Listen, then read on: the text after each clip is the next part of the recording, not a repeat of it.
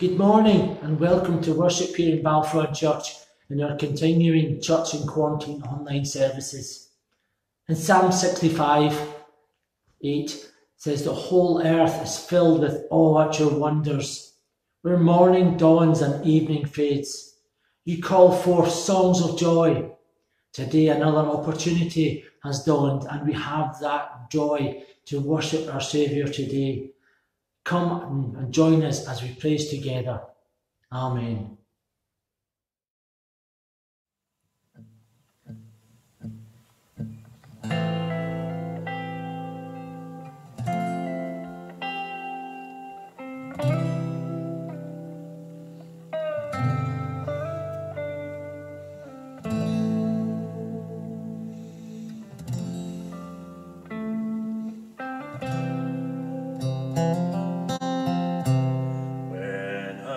Survey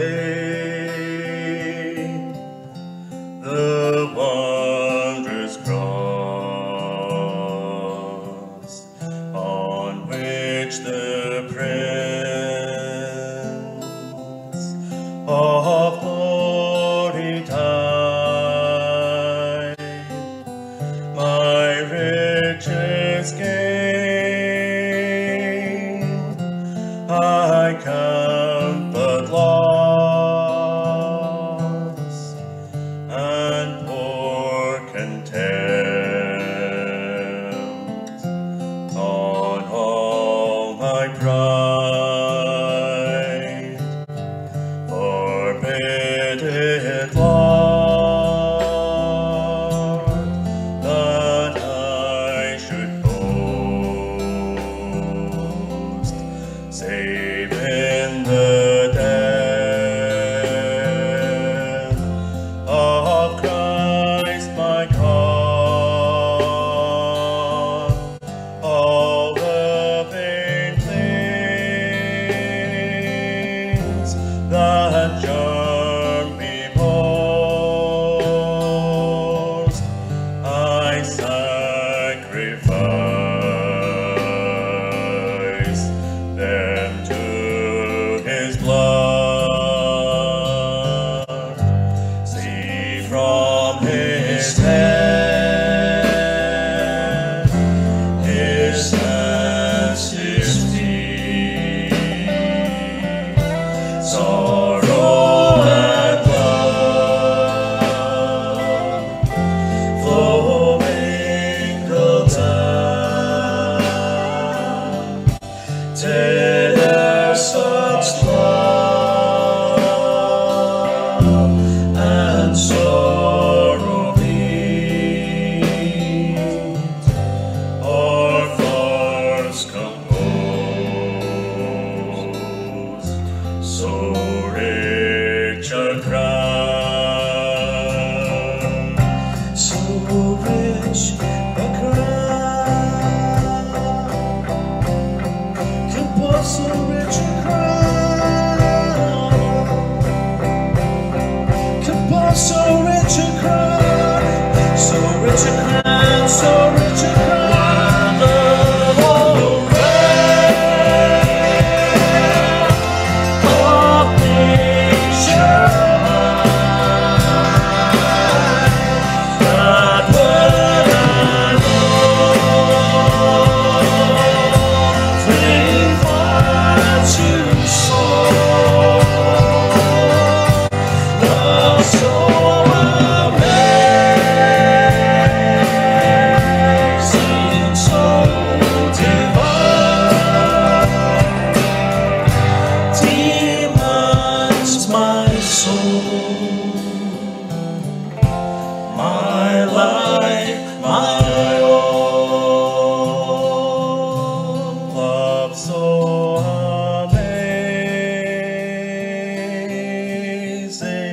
So divine,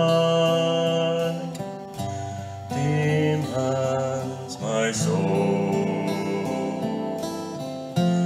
my life, my all.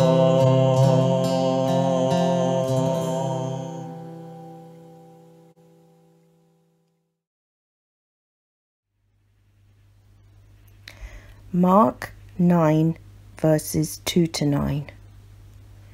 After 6 days, Jesus took Peter, James and John with him and led them up a high mountain where they were all alone. Then he was transfigured before them. His clothes became dazzling white, whiter than anyone in the world could bleach them. And there appeared before them Elijah and Moses, who were talking with Jesus. Peter said to Jesus, "Rabbi, it is good for us to be here. Let us put up 3 shelters, one for you, one for Moses, and one for Elijah." He didn't know what to say. They were so frightened. Then a cloud appeared and enveloped them, and a voice came from the cloud. "This is my son, whom I love. Listen to him." Suddenly, when they looked round, they no longer saw anyone with them except Jesus. As they were coming down the mountain, Jesus gave them orders not to tell anyone of what they had seen until the Son of Man had risen from the dead. Peter said to Jesus, "Teacher, it is good for us to be here. Let us put up 3 shelters, one for you, one for Moses, and one for Elijah." We can understand those disciples, can't we? That they want to stay there on that mountain top where something so amazing and important has happened. They have just experienced something very unique, and they want that experience to last. They want to hold on to it in order never ever to forget it. They want to build a permanent memorial to this amazing event because it should never pale into insignificance. Imagine if that kind of thing happened to you. If you had the kind of religious experience that just takes your breath away and forces you to your knees. A once-in-a-lifetime thing. It would be important to you. You would want to remember every single bit about it, and you would want others to know. It's something that maybe not all of us experience, but we can imagine how we might feel because we know how we feel about other special occasions in our lives. Times when we are on top of the world, when all seems right and beautiful, at a wedding, for example, especially our own, the birth of a child, a family reunion at a significant birthday, special times with family or friends, on holiday, out hill walking, at an organ recital or a concert of our favourite band, when things are going well at work. There are lots of occasions when we might feel like those disciples, wanting to hold on to the moment, wishing it would never end, that we could somehow capture it in a way that would make it last forever. How much more would we feel like that if it was one of those close encounters with the Holy One? If we have an awe-inspiring moment of revelation when we feel at one with our God, it will be natural to want to hold on to that. So much of life feels not that special. So often we find ourselves struggling to make sense of it all. So much is about routine rather than rapture. We would want to make the most of it, preserve it. I remember feeling like that at the first time I was a guest at Iona Abbey as a student. I felt I really had learned so much about my faith. I had experienced worship in a completely new way. I had sung songs which spoke of love for God and neighbour. I had met the most amazing Christians from all over the world.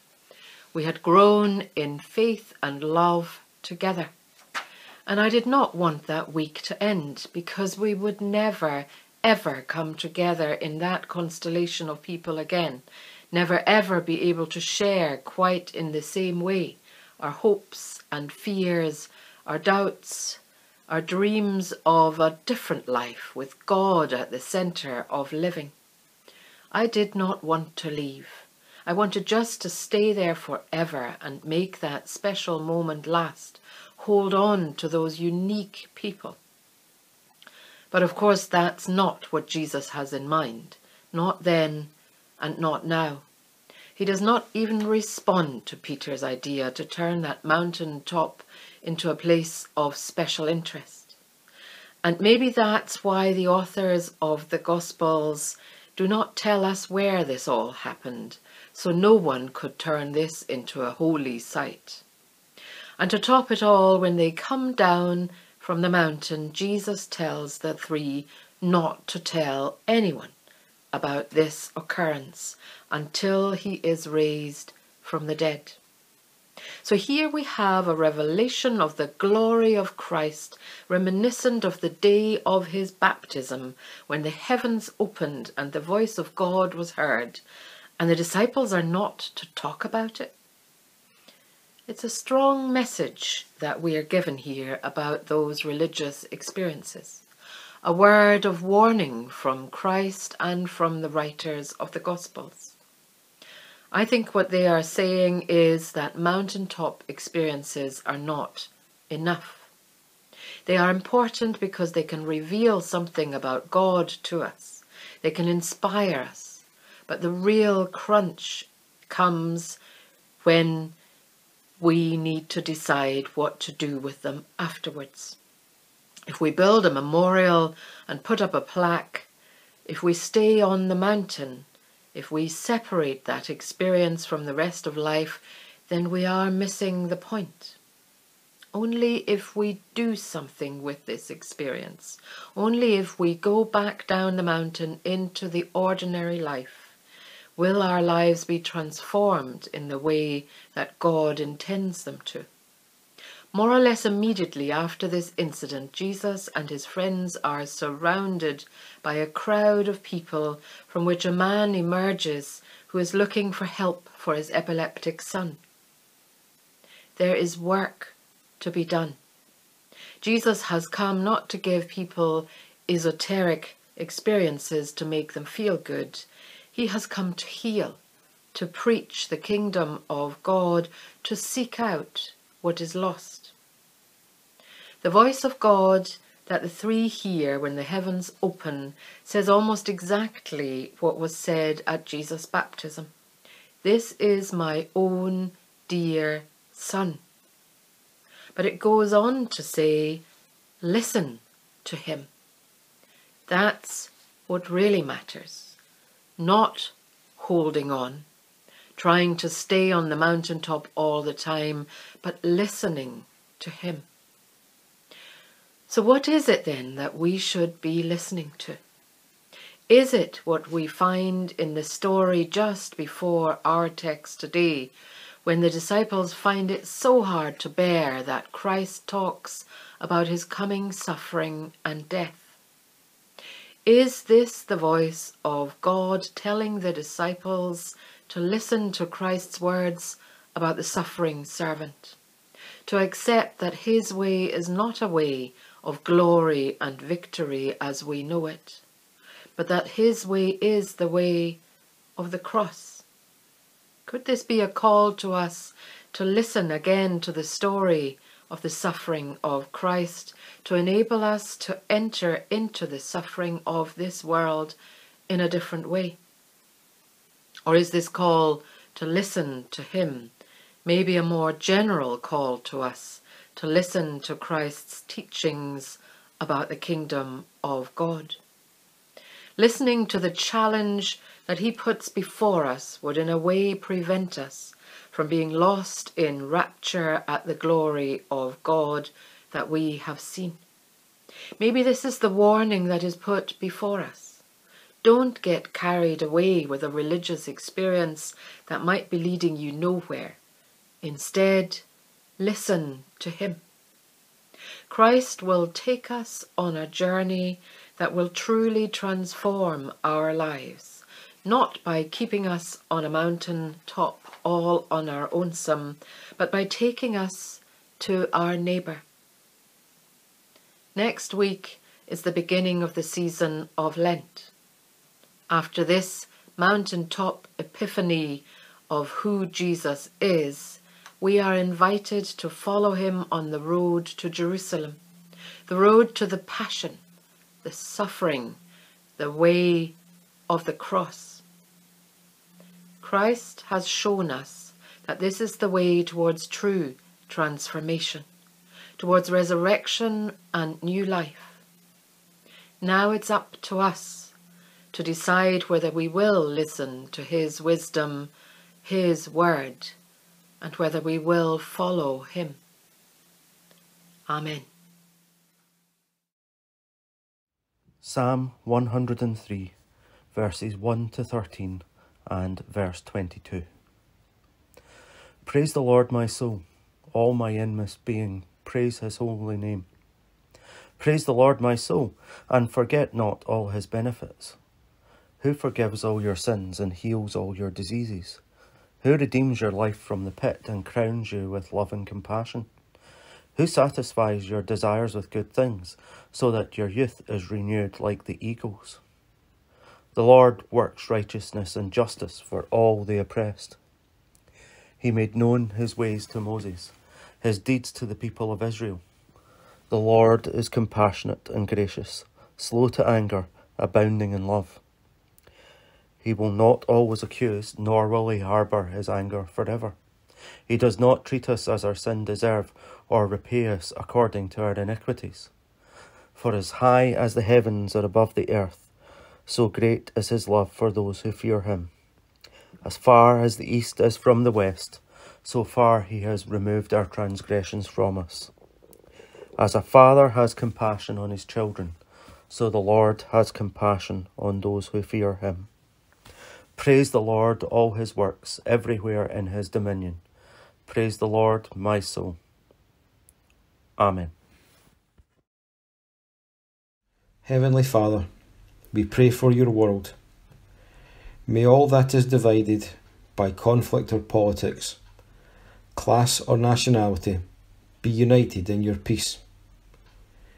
We pray for a peaceful world, where children grow up without fear, where security rests on trust rather than threats, and where nations fight against poverty rather than against each other.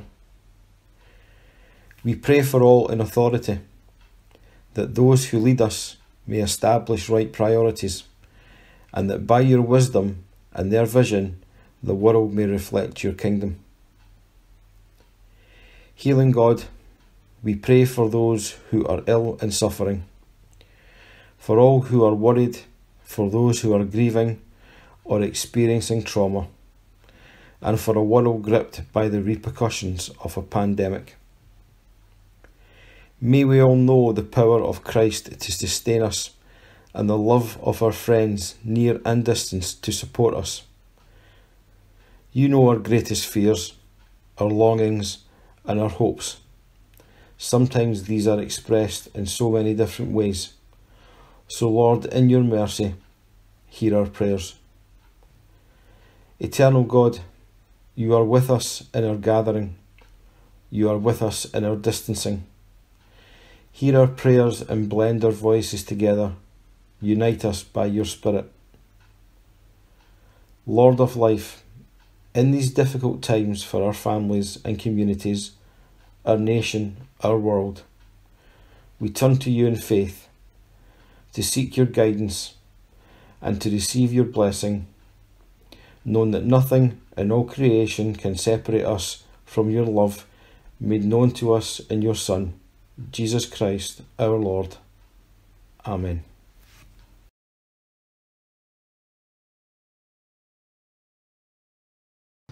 Our Father, who art in heaven, hallowed be thy name. Thy kingdom come, thy will be done, on earth as it is in heaven. Give us this day our daily bread, and forgive us our debts, as we forgive our debtors. Lead us not into temptation, but deliver us from evil. For thine is the kingdom, the power, and the glory forever. Amen.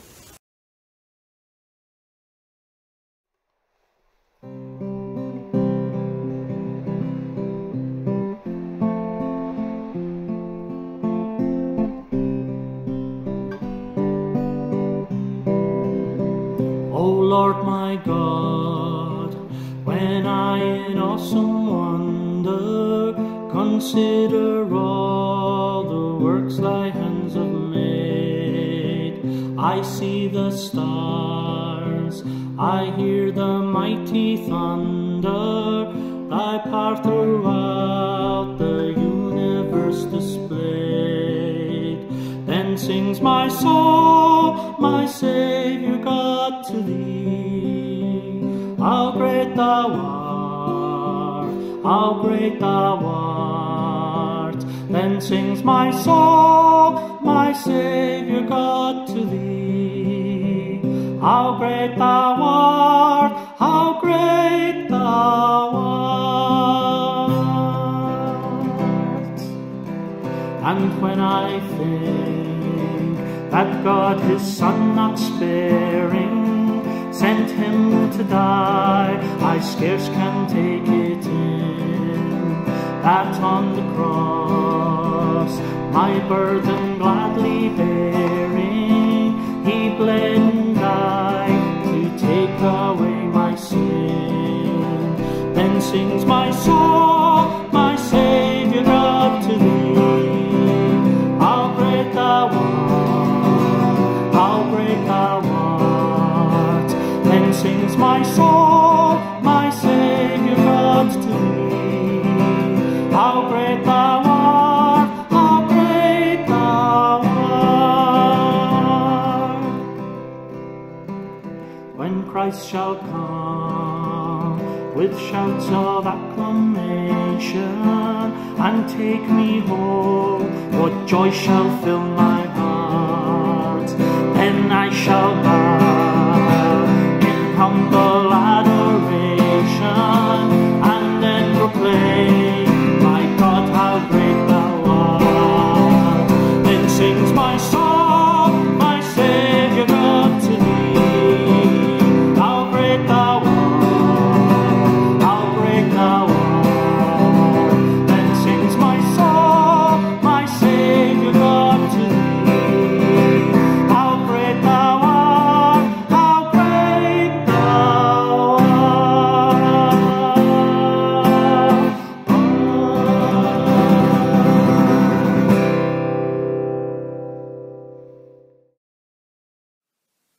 We come now to the end of our service, and just as Jesus chose to come down from the mountain once again, we follow him back into the world to bring love, healing and peace to our communities.